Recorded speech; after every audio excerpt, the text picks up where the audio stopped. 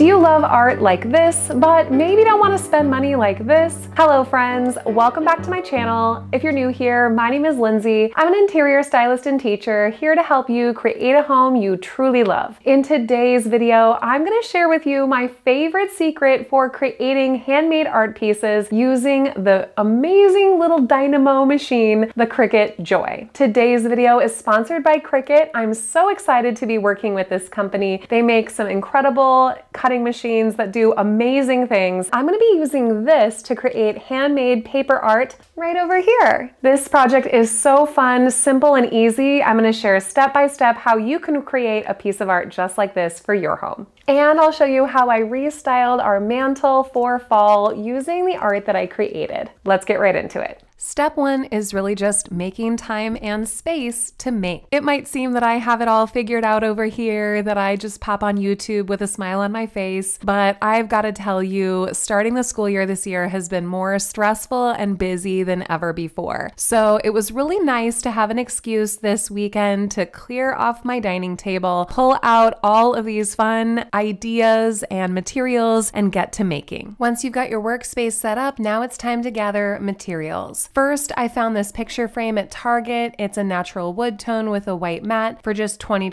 or $18, depending on the size you're looking for. This is a great cost-effective option in the neutral color family that I was looking for. Next, the background for my art project is going to be canvas. And rather than buying a canvas or buying it in a roll, I found this very convenient canvas pad from Mondo Llama at Target. One side of the canvas is white gesso ready to paint. The other side is the natural canvas, which we're going to be using for this project. Of course, my new prized possession, my Cricut Joy, it has a plug-in, and you're also going to need a desktop computer or laptop to run the software from the website. A couple things you'll definitely need to do this project: the standard grip mat. This particular one helps hold the cardstock in place while you are putting it through the machine. Then this simple set of tools will pretty much get you through any project. This is the weeding tool, helps you pull out all those little pieces. This is another spade tool that helps you pull up. And then this tool helps you smooth down vinyl for different vinyl projects, which I'll probably share in an upcoming video. Next, you'll want some cardstock. I love the Cricut cardstock. They have it in a lot of different colors. I love the neutral sort of recycled paper color for this project.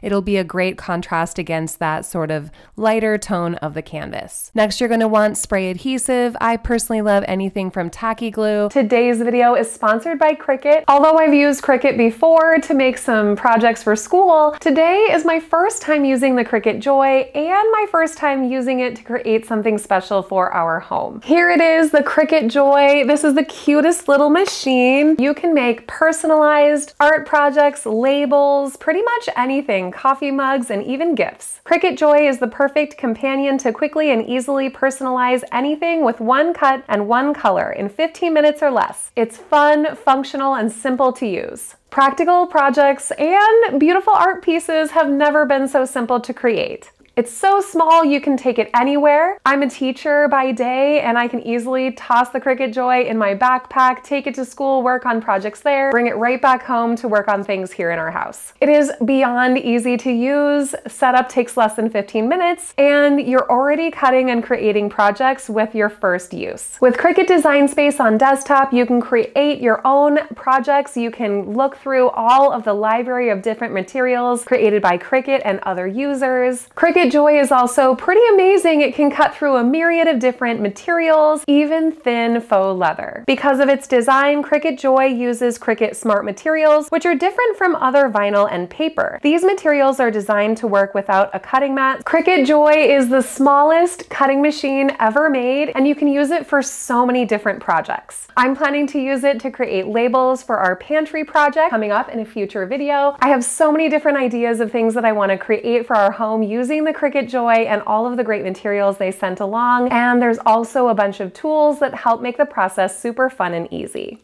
Now it's time to get into this project by choosing a design. I like to scroll through Cricut Design Space to gather ideas. You can try a free trial of Design Space where you can search through every single design that's been uploaded, beautiful things that we can just download, cut, and get using. And today I was looking for something intricate and interesting, kind of like a lace detailing. Once inside Cricut Design Space, I created a new project. Then I clicked on images, and within the search panel, I typed pattern. From here, I scrolled and I could find a lot of interesting and simple patterns, a lot of which would make fantastic art pieces using this method. I kept scrolling until I found something that kind of just struck my fancy and hit the right tone that I was looking for. Something a little bit organic, a little bit pattern, a little bit ornate, something that might look handmade inside of a glass frame. Once I found this image, I clicked on it and clicked add to canvas. From there, I could resize it by dragging these corners, and then I was able to exactly match it with where it will be on the cardstock I'm going to run through the Cricut Joy. Just so I could see it a little better, I recolored this to black. I'm choosing to use the standard grip mat for this particular project.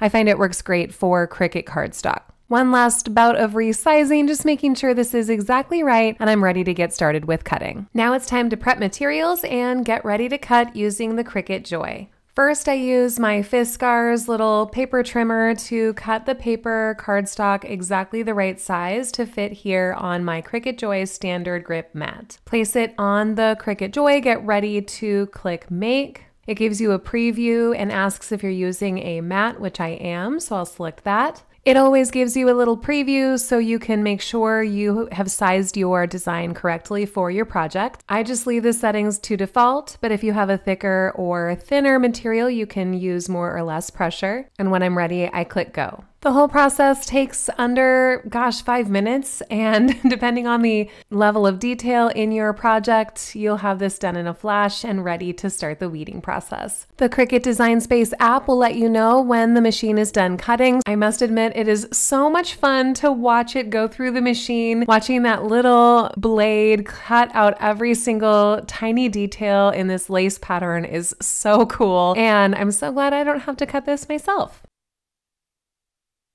When everything's all set, I'm ready to watch this machine get to work cutting out this detailed design. Oh my gosh, it's cutting it out. This is so exciting. It's so easy too. You just sit back and watch it become something gorgeous. This turned out so beautifully. The level of detail in this design is so amazing. I'm always impressed by how this machine can cut out such intricate designs with such ease. Cutting is just about complete. The screen says 100%. Push the unload button. Now we can take a look. Wow, a lot of great detail on this. And in a few minutes, we are ready to move to the next part of our project. So now it's just keeping track of each little piece and gently pulling it up with the weeding tool. This can get a little on the tedious side, I'm not gonna lie about that, but I find that just putting on some good music, having a good cup of coffee or maybe tea, maybe a podcast or a TV show, maybe something you've seen that you don't have to pay too close attention to, can make this process actually quite relaxing and enjoyable. Obviously, the simpler the pattern that you go for, the less weeding you'll have to do. And starting with something a little bit simple might help if you're at all worried about this. I'm just gonna go sort of section by section here. Slow and steady definitely wins the race on weeding.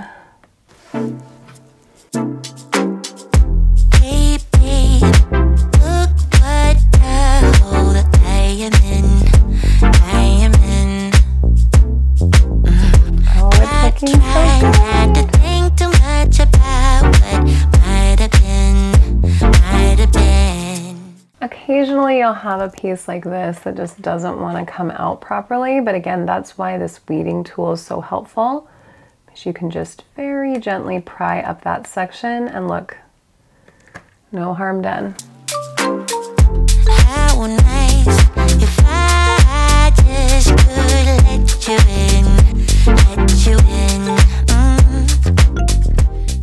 All right, the weeding I think is officially done. Just doing one last check to make sure you didn't forget any pieces, where this tool is going to come in handy to help pull this very gently off of the cutting mat. The weeding tool can also help with this. I picked an extremely elaborate pattern, so this one might take a couple minutes. You could be my remedy.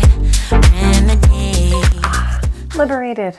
So now you can see the full effect here. I'm just gonna tear out a piece. So I've got my 9x12 piece of canvas and my beautiful little masterpiece, and you can see that I'm going for this sort of very simple handmade paper design look. I have a crazy idea and I'm going to try it. I want this to look a little bit more like handmade paper, but I don't want to destroy the beauty of this design, so I'm thinking of very gently crumpling the paper to give it a little bit more texture. Wish me luck.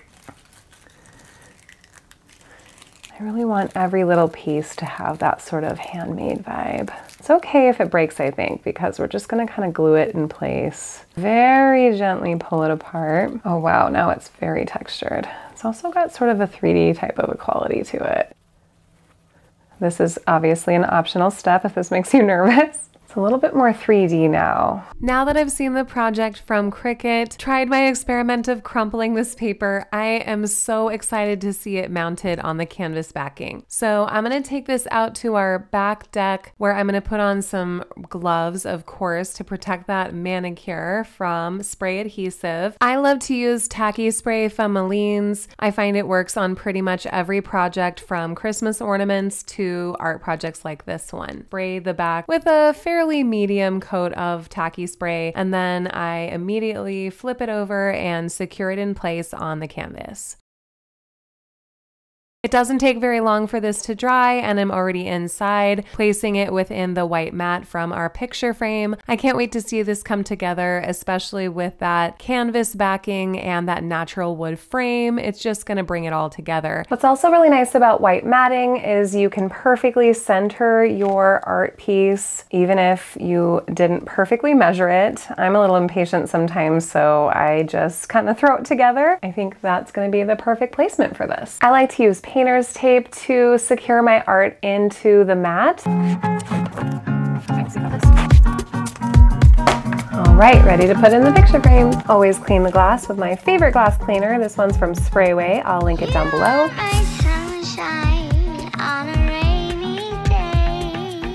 And there we have it. Here it is, the finished product. I'm so excited about how this turned out. It's so simple, textural, and has that sort of handmade feeling that the inspiration pieces were giving me. I'm gonna style this as part of our new fall mantle. So let me show you how I put it all together. I am so excited to see this new piece of art in action, and I think it's time to retire this beautiful seascape by Charlie Palmer to a more non-dominant area of the home. Thinking about fall styling now and thinking forward to Christmas decorating, you know I'm already thinking about that. And I just think adding a mirror here is going to open up a lot more possibilities for the holidays in general. Splashes a little bit more light to this side of the room. I'm layering in a peace lily in a cement planter, one of our favorite plants, and it does very well here. And then I've also got this sort of spooky layered drawing over photography. It's overexposed in a wooden frame that I sourced on Pioneer Square, downtown Seattle years ago. And then of course our handmade art thanks to Cricut Joy. I'm so happy with how this turned out. I love that sort of layered texture, as I constantly talk about on this channel. The canvas was perfect. A maple glazed donut candle sets the atmosphere, along with a little Halloween themed black and white orange in that book there. And I don't know, it just feels perfect, simple, neutral, and great for fall.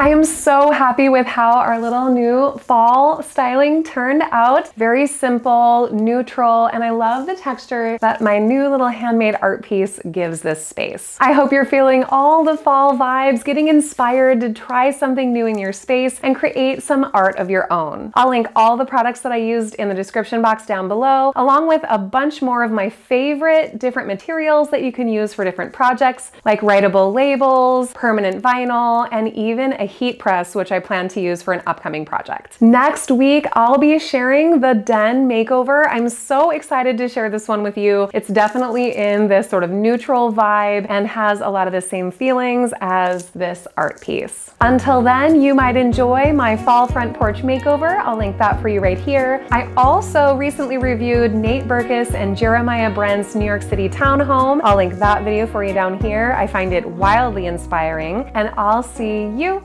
in the next video. Bye, my friends.